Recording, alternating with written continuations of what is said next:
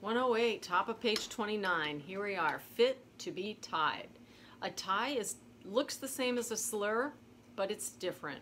A tie is when two notes are connected by the curved line, but they're the same note.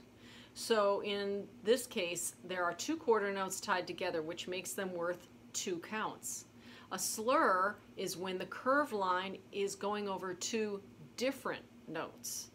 If the notes are different and the curved line is over them, that's called a slur. But right now, we're going to be doing tied notes. Two of the same notes, so they're worth twice as much. Here we go. 1, 2, 3, 4. 2, 3, 4, 2.